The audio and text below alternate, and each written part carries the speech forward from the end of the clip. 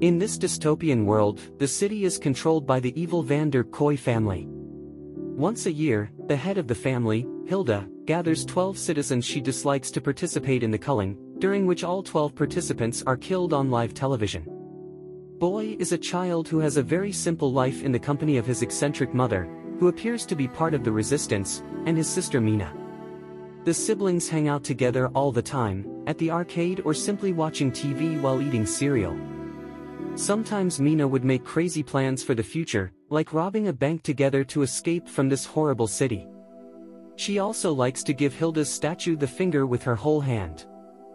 Unfortunately, the siblings are eventually chosen for the culling, and Boy has to watch his family get killed by Hilda. He also gets hurt and is left for dead in the jungle. Soon, the shaman finds him and nurses him back to health. Although one injury is permanent, Boy is now deaf and mute. He can't even remember what his voice used to be like, so he uses the voiceover of his favorite video game in his inner thoughts. From then on, the shaman starts training Boy so one day he can kill Hilda and get his revenge. He includes all kinds of practice, martial arts, strength training by rolling a statue's head up a hill, and weapons training. Boy regularly gets buried in the mud and uses a bamboo stick to breathe, using the bugs that crawl down the stick for food. If he crawls out of the mud too early, the shaman scolds him and buries him again. Boy also does all the chores around their home and hangs out with his only friends, who happen to be two beetles. The shaman grows his own food and it's not much, which frustrates Boy. Some nights, the shaman uses uppers that make Boy hallucinate and revisit his old memories so he won't forget about his goal. However, most of the time he sees crazy things moving around him. Boy sometimes visits the city to practice reading lips, and when someone bothers him he shows them a little piece of paper explaining his situation. He also keeps seeing Mina everywhere because he can't move on. As years pass, Boy pushes his body to the limit and grows into a powerful young man as the training grows harder. One day during another practice fight, he catches the shaman in a hold and is about to defeat him, but at that moment he gets distracted by another vision of Mina. The shaman immediately uses the chance to beat him and concludes he isn't ready. Afterward, Boy tries to meditate to make Mina's hallucination disappear, but it doesn't work. The next time he goes to town, Boy notices a cute flower girl who gives him a flower and smiles in a flirty way. Unfortunately, the sweet moment is interrupted by the arrival of government soldiers, who start chasing people to gather 12 for the next culling. As everyone panics and runs aimlessly, Boy hides and watches Gideon and Glenn join the soldiers. They are part of the Van der Kooi family, and seeing them triggers a memory in Boy. When he was a child, he and Mina saw Gideon enter his home to kill a rebel. After gathering all the people in the square, Glenn gives a speech to announce the 12 chosen ones. He starts harassing a poor family, and a woman in the crowd insults him for it, so Glenn shoots her. This causes the crowd to go crazy, and Gideon calls head enforcer June 27th to handle it. She immediately deals with a man with an axe, cutting off his arm before killing him. Then she starts killing every complaining person while her helmet displays different words to match her speech. Boy watches as his traumatic memories are triggered, but the shaman stops him from helping because he isn't ready. In the end, only 6 people remain for the culling, and Glenn scolds June 27th, who refuses to kidnap any kids. After an argument in sign language, Boy disobeys the shaman and starts running on the rooftops to catch up with the enemy. The group is now stuck in traffic, so Boy sneaks behind one of their cars and gets inside the trunk with a dead body. Later at a warehouse, Boy comes out and watches Melanie scold his relatives for only getting 6 people instead of 12. She then tells Gideon to grab 6 people off the street to complete the set. Suddenly Boy notices the hallucination of Mina next to him and argues with her in his mind, causing him to lose track of the enemy. He starts sneaking around the warehouse while fake Mina moves ahead, playing ninjas. Forgetting she isn't real, Boy tackles her to save her from an incoming cart and is seen by Glenn, who sends the guards after him.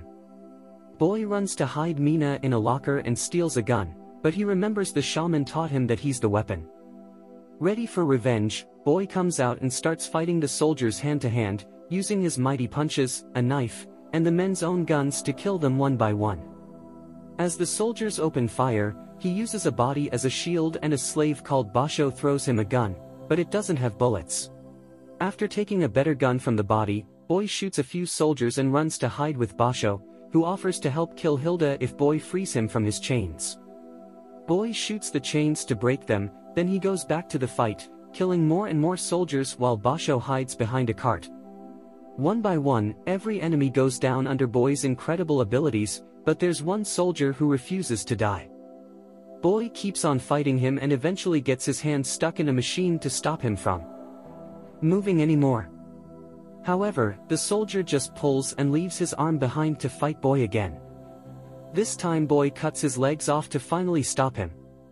Basho celebrates their victory only for Glenn to suddenly open fire on them. He misses his shots and Basho shoots back, hitting him in the leg. Boy prepares to kill Glenn, but Basho reminds him they can extract information from him. Glenn is interrogated and reveals that Hilda hosts a party at her mansion every year before the culling. He even offers to assist them, but Basho kills him by dropping a heavy object on his head. The duo leaves the warehouse and Boy notices a shadow observing them from a distance. Basho takes him to the secret resistance hideout, only to find it deserted. Suddenly, Boy is held at gunpoint by Benny, who lowers his weapon when Basho mentions Boy is an ally. Benny explains that soldiers attacked the rebels, killing everyone but him. Benny speaks a strange dialect, making it hard for Boy to read his lips. Basho learns his girlfriend is dead and has a breakdown, so Boy comforts him. They plan to infiltrate the party, but Boy is distracted by Mina and memories of his childhood. He still has a drawing Mina made as a child. When Basho and Benny explain the final plan, Boy doesn't understand but nods along because Mina tells him to. After arming themselves, they head to the mansion in a van. At the mansion, they knock out a few guards and a chef, whose uniform Boy uses to get into the party. Boy, unfamiliar with a chef's duties, awkwardly roams the house until he gets distracted by macaroons, which he has never had before. Basho, disguised as a guard, reminds him to stay focused. Seeing Hilda nearby, Boy becomes eager for revenge and decides to act chefly. He goes to the kitchen, removes the uniform, and a fight ensues with other workers. Using a cheese grater, Boy gruesomely kills them. He then takes a butcher's knife and heads to the dining hall, slitting a guard's throat before decapitating the person at the head of the table. Boy celebrates killing Hilda, only to realize it's the wrong person. Gideon arrives with guards and reveals the people at the table are actors because they expect resistance members each year. Boy tries to take Gideon hostage but is hit from behind by June 27th, letting Gideon escape. A brutal fight ensues between June 27th and Boy, using whatever objects they can grab. As they roll out of the dining room, Boy lands a strong hit, knocking off June 27th's helmet. Mina appears, calling the woman pretty, distracting Boy. June 27th takes advantage, pushing him over the railing and knocking him out. Unconscious, Boy has nightmares about his past, the execution of his mother and sister, having his tongue cut out, and being hung from a tree. He remembers the shaman saving him and taking him into the jungle to train him for vengeance. Boy wakes up tied to a chair, with June 27th punching him for the shaman's location. Boy mouths an obscenity at her, causing her to throw an axe near his head. Gideon takes over, tired of the torture and the culling, offering Boy a cigarette, which he eats. Gideon reveals Hilda has become paranoid and murderous, no longer targeting enemies but innocent people. He promises to end it if Boy surrenders the shaman, but Boy refuses, leading Gideon to hit him. Melanie arrives, painting Boy's lips and announcing he'll be the main star of the culling. Tied up in the studio with a shock collar, Boy asks the Mina hallucination why she stopped him from killing June 27th, but she doesn't know. The show begins with Hilda rambling in paranoia instead of reading the teleprompter. She pulls a gun on seeing a shadow in the audience, prompting Melanie to send guards to remove her. Boy remembers Gideon's hidden scalpel, uses it to cut his ropes, and starts freeing himself. Melanie announces this year's culling theme as a winter wonderland with cereal mascots and demonic elves. Disguised killers start gruesomely murdering the participants, staining the fake snow with blood.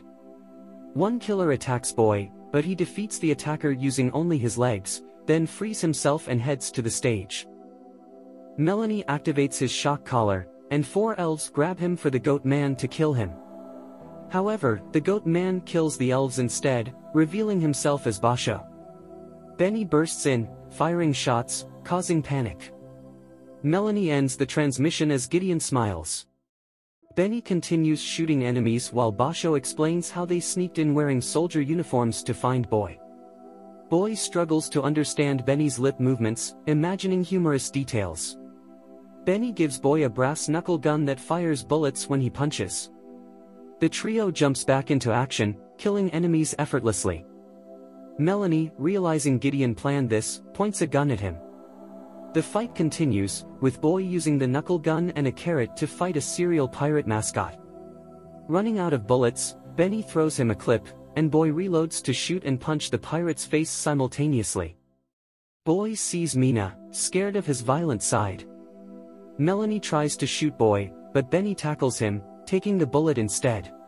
Basho fires back and scares Melanie into hiding while Benny dies in Boy's arms, muttering something Boy can't understand. Melanie sneaks around and shoots down Basho before trying with Boy again. He runs up the stage and uses a pineapple mascot as a shield, rolling it down to knock Melanie over and capture her. Boy ties Melanie to a chair and pushes a camera toward her, instantly killing her.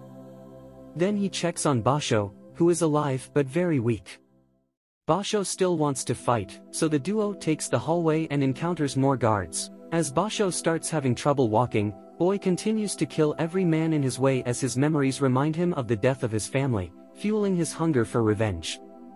Several minutes of violence later, all the guards are dead, and Boy snaps out of it to discover Basho died from his wounds. Nearby, Boy finds Gideon, who was also shot by Melanie. With his last energy, Gideon gives Boy a key card to access Hilda's bunker. When Boy gets ready to kill him out of mercy, Mina appears to make him stop. Boy finally tells her she's dead and he doesn't need her. The hallucination disappears and Boy kills Gideon. Next, Boy gets in the elevator and Hilda appears on the screen, saying he'll die for nothing. Boy shows Mina's drawing to say he's doing it for her, causing Hilda to hang up. The elevator takes him to the bunker and when the doors open, the guards don't shoot. June 27th takes Boy to the main room, where he sees some family paintings that include him and Mina as a child. Hilda rushes to hug him and apologizes for not recognizing him, dropping big news: Boy and Mina are actually her kids. As she explains what happened, Boy starts remembering the truth. He had been at the culling but not as a victim, he had been a participant. The real victims were the shaman, his son, a woman who he had thought was his mother, and her daughter. Hilda forced Boy to fire the gun to kill them, but Boy only managed to kill the children and the woman before having a breakdown. His shooting became erratic and everyone panicked, allowing the shaman to run away.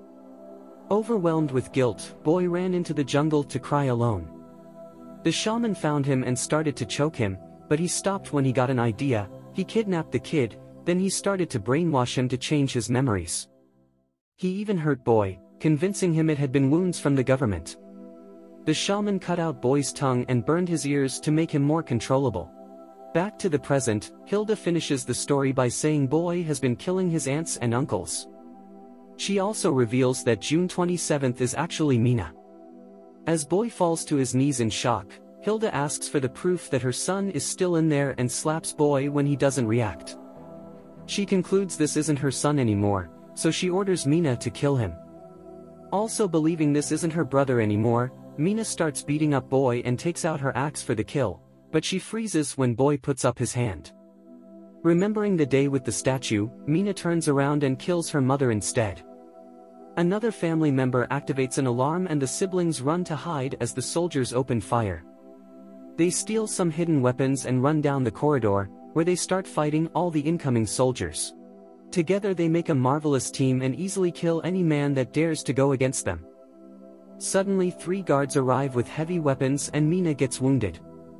Thankfully she's fine and teams up with Boy again to tackle another soldier, using him as a shield to run through the corridor. They reach the guy with the Gatling gun, who Mina pulls down while Boy uses his own weapons to kill him. As more soldiers arrive, the siblings run to the elevator to escape. Suddenly the elevator is called to a different floor, and when the doors open, they see the shaman. Using sign language, the shaman tells Boy to kill Mina because she's also part of the evil family, but Boy refuses. Mina quickly attacks the shaman and lands a few hits, but he easily overpowers her. When he's about to kill her, Boy hits him to make him drop her. Then the siblings attack the shaman together. However, the shaman is incredibly fast and attacks in all kinds of dirty ways, giving the siblings terrible injuries. He also headbutts Mina to destroy her helmet and hurt her with the shards, making her bleed quite heavily. Now Boy has to fight the shaman alone, and after a few moves, he steals the man's necklace to cut him multiple times with it. As he throws the shaman all over the room, he accidentally drops the necklace and the shaman grabs it back to cut open Boy's leg and arm. Boy grabs the shaman's hands, and with the help of a vision of his younger self, he pushes down the necklace to finally kill his mentor. After screaming in physical and emotional pain, Boy checks on Mina and confirms she's alive. She wants him to escape, but he picks her up and they leave together as Boy remembers their days in the arcade, mentioning it's better to have a player too. Sometime later, the siblings are in an abandoned building eating cereal like the old times.